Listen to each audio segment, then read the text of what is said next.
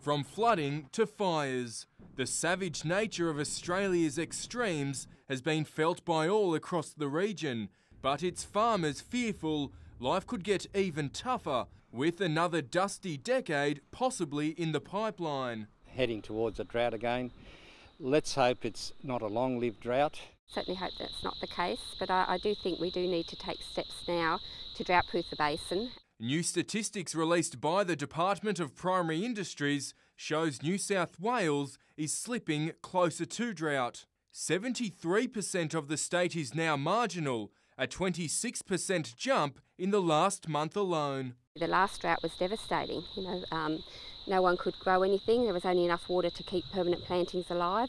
Producers believe it won't be long until storage supplies run dry and are once again calling for more dams to be built. The only way to make sure that we have a viable irrigation industry Australia-wide is to catch more water. The state has launched an inquiry into the adequacy of water storages in May last year and is still in progress.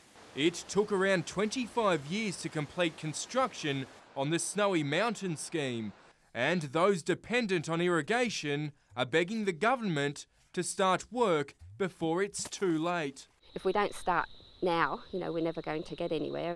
Dean Foscarini, Win News.